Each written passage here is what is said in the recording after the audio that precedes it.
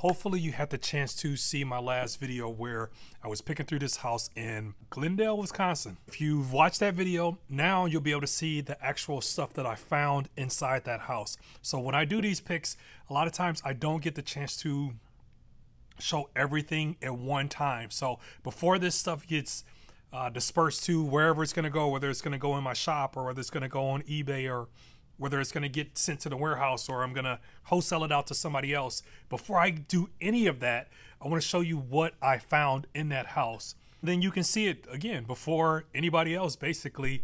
And if you are new to my channel, my name is Eric. I am a full-time reseller. I've been a full-time reseller since 2005. That's just crazy when I stop and think about it, like all the stuff that I bought and sold over the years. And yeah, it's just crazy to think about that. But if you're new to the channel, I own a vintage shop in Milwaukee, Wisconsin called BC Modern. We were voted the best vintage shop in Wisconsin. We were voted the best furniture store by Domino magazine, Apartment Therapy, Milwaukee magazine. Like we starting to be known. People are starting to know that we exist. Now, when I started this company, when I started the brand, it was my goal was to be like this hidden gem in my city that if you knew about us, you knew about us. Like even my last place only had a small sign in the window. Nothing big, nothing crazy to say, hey, I'm here. It was like literally a small sign. And, you know, again, it was like, if you knew about us, you knew about us. And that's kind of how I built the brand. But at this point, it's getting bigger than I can kind of hide it. And, you know, that's a gift and a curse. So more people are starting to know that we exist. And if you don't know that we exist, BC Modern, we're here. Eric, I am the owner of BC Modern. I am the curator of BC Modern. I want to get into the stuff that I found, obviously, in that house. A little backstory. The home was an old Jewish couple, and the guy that's helping them to transition to senior living gave me a call to come out and take a look and see if there was things that I could, you know, potentially stick in my store to resell. So I hope you enjoyed the video. If you have any questions or comments, please drop them in the comments section. I do respond to, you know, a good chunk of the comments that are going to come in. If you see something of interest, please don't hesitate to, you know, like this video. That helps, you know, that helps me to grow the channel. And that's what I'm really am trying to do. If you, again, have any questions about something that you saw me find, or if you can offer me information on something that you've seen that I found, please drop it in the comments too. Please do not forget to subscribe. I know it sounds like repetitive when you hear this from a lot of people on YouTube, but it does matter that you subscribe to the channel if you see something that you like that I am doing or talking about. If you see me going through this stuff pretty fast, just understand I'm trying to get through all of it and at a timely fashion. So we'll start with jewelry. I don't buy a ton of jewelry, but I really want to start to incorporate jewelry into my shop, especially, you know, things like this, like cufflinks. This is, you know, a lot of places you go, you're going to find a lot of women's jewelry. I want to be able to start to carry things that, you know, I think, you know, that I could wear also too. So you'll see me carrying a lot more men's jewelry also too. Inside my shop. 1833 silver dollar, it looks like. I don't know exactly what it is, like the name or whatever. Like, is it a Queen Bee Anthony, or I don't know exactly. I don't know that stuff off the top of my head. I know it was something I should have took, and it's something I can research, and I will sell it for sure. I got 2 of these City of Hope bracelets. Pretty cool. That one's got the 6-point star on it, or Star of David, I should say. This one I did find was actually Mark Sterling, so that's pretty cool.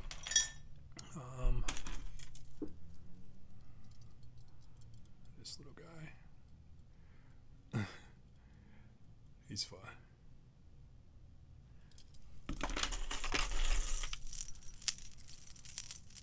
Necklace with the coins on it.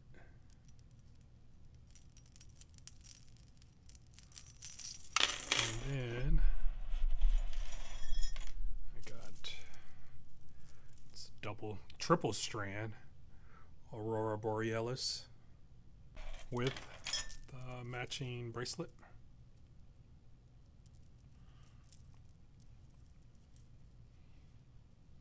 It's like the rapper starter kit. Look at that. They be shining on you, boy. Some brass. A brass catch-all, if you may. This was the first thing I actually picked up when I was in the house. Wisconsin Sports Service, Milwaukee baseball, Milwaukee hockey.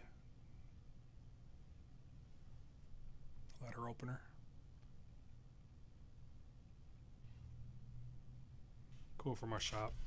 It's not incredibly valuable, so you'll notice about my videos too, like you know, everything that I pick up, you know, it's not like it's incredibly gonna be like, you know, retirement money or something like this. Like a lot of what I do in resale is a lot of singles and doubles. You know, you buy it for 5, you sell it for 10. You buy it for 5, you sell it for 20. Like you're doing that repetitively until you start to find things that every so often, you know, you got all your bases loaded. So say for instance, you got, you know, like myself, you know, I have a store full of things and I bring people in to buy things. This is Viking. Still got the tag on it. You bring people in and, you know, now your bases are all loaded because the store is full. So somebody who doesn't have a store, it would be, you know, me, like I would liken that to if you were selling online and you had your store inventory full of stuff, and people come along and they start buying your stuff. Like that's, your bases are loaded basically because your store is full, and you know at some point somebody comes in and they start buying things. So I try to keep my bases loaded at all times. And that's why I'm always bringing in new stuff to my shop to keep my bases loaded, because all these little singles and doubles and triples, they really, really do add up. And the key in reselling, and I don't know if a lot of people talk about this, but the key to me in reselling that's really allowed me to be sustainable in this business is understanding and learning how to get my average selling price up, and to also focus heavily on not trying to sell things that are iffy.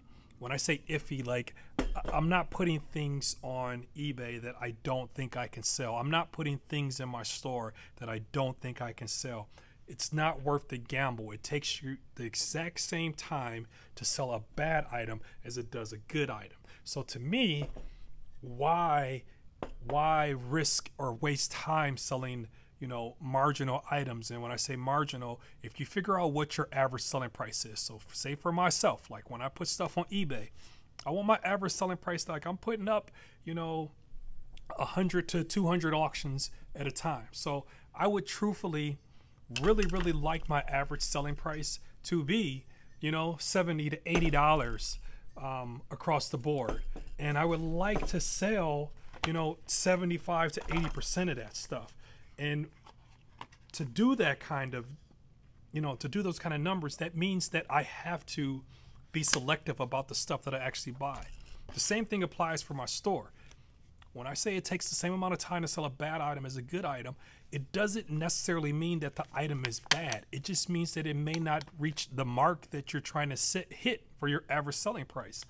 If your average selling price is $75 and you're, you know, like very stringent on sticking to that number, even at $50, it may be a bad item. Or I should say at $50, maybe at $25.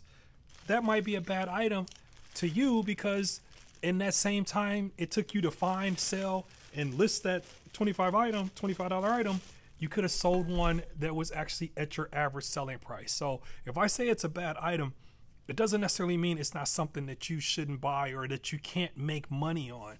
It just may mean that it's not going to hit the average selling price that I'm shooting for based on whatever it is that I'm working on, whether it's my shop or whether it's eBay.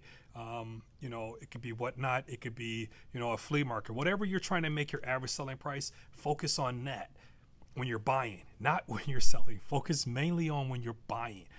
You make the money when you buy this stuff, not when you sell it. That might go over some of y'all head. If it did, rewind it and think about it. Rewind it, think about it. Seriously, because you make the money when you buy this stuff. I always tell people, you buy right, you can sell it right. If you overpay, you're screwed.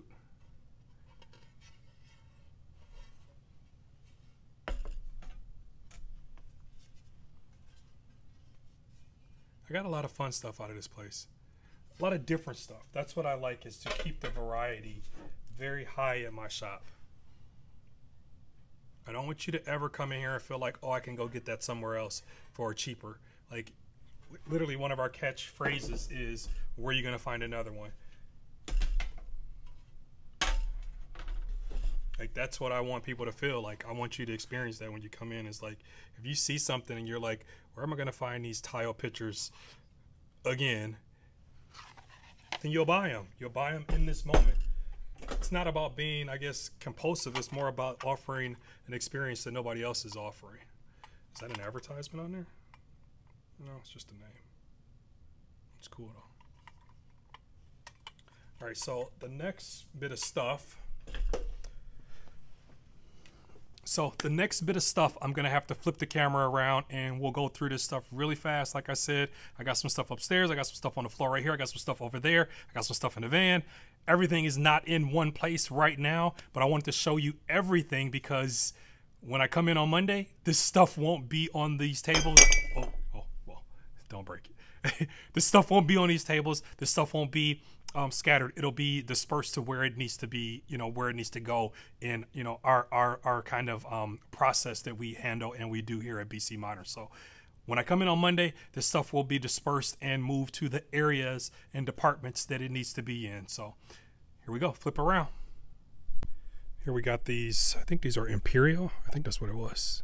Yep, Imperial glass. Imperial glass, set of 2, 4, 6. Got these too. I don't know who the maker is on these. If you're watching this, this is glass. This is all glass. If you know who the maker is on that, please drop it in the comments because I haven't started to research them. I just knew that I was like, I'm not leaving without them because they're absolutely amazing tumblers. And then the ever so classic golden peaks back there. That's always a crowd favorite for any kind of mid-century setting. The last time I had a set of those, like literally I probably had, no lie, almost $400 worth of them, and one lady bought all of them, and she set them up in her bar. So she said when people come over, they use them to entertain with. Got this lamp.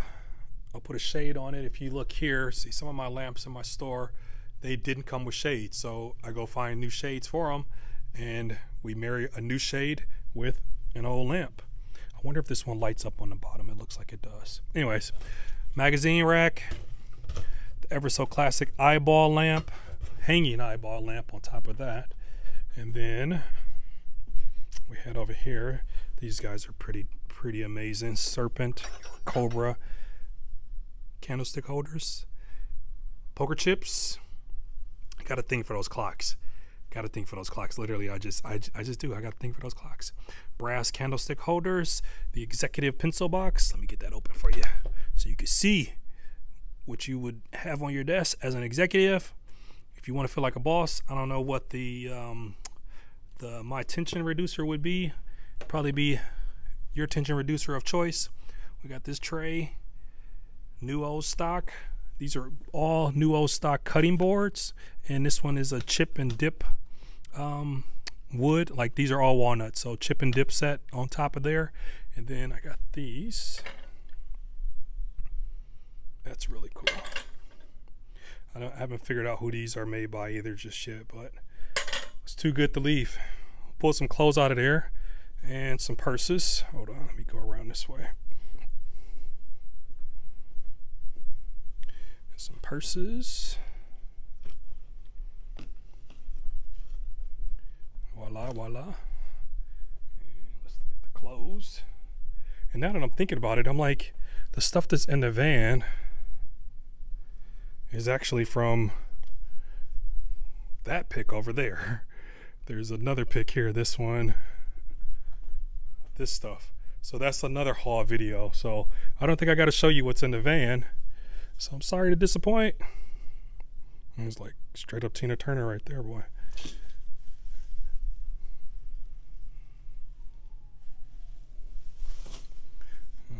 Pants, or not pants, but skirt and top. Are you ready to get your Jackie Kennedy on? This thing right here, I can't even pick it up probably because it's like so like long. It's pretty pretty, pretty, pretty. This one's too is nice. I don't pick out a lot of women's clothes, and every so often I think I might hit a home run. I think that was a home. I think this is a home run. I don't know. What do you guys think? It's pretty, right? Okay, and then I think that's it. But we'll go upstairs because I think that's everything from this deal. Let me think about this. Yeah, I don't think I pulled anything big out of here. We'll go upstairs just to check though, but I'm pretty sure I don't think I pulled anything big out of this place. Picked this up the other day. So I am now in the restocking phase up here. That's still got to get delivered. That's new arrival. New arrival. New set. Yeah, I didn't pull anything big out of here. So I didn't pull anything big out of that house, if I remember correctly. You could probably watch the video too. There are a couple things that I pulled that are gonna probably go on eBay. There's a doll that I got out of there. There's one like Italian dish that I got out of there. What I'll do is, because I don't really know exactly where I put those things right now, because this last week has just been crazy. Like it's just crazy. Like I met the mayor this week. Like this last week has just been crazy. Anyways, I don't know exactly where those are, but I will post them in the community page, I think. I think that's what you call it. And so then you'll still be able to see kind of some of the other things. So if I missed anything in this video, I'll post it in the community page section of YouTube, and you'll be able to go over there and see what else I found. So if you enjoyed the video, please give me a thumbs up on, you can comment it. You can give me a thumbs up as a comment, or you can give me a thumbs up and a like on the video directly through YouTube. Please, if you got any questions, don't hesitate to reach out. If you like this kind of content, if you like what you're seeing, if you are enjoying watching, me basically, hit the follow button. Thank you.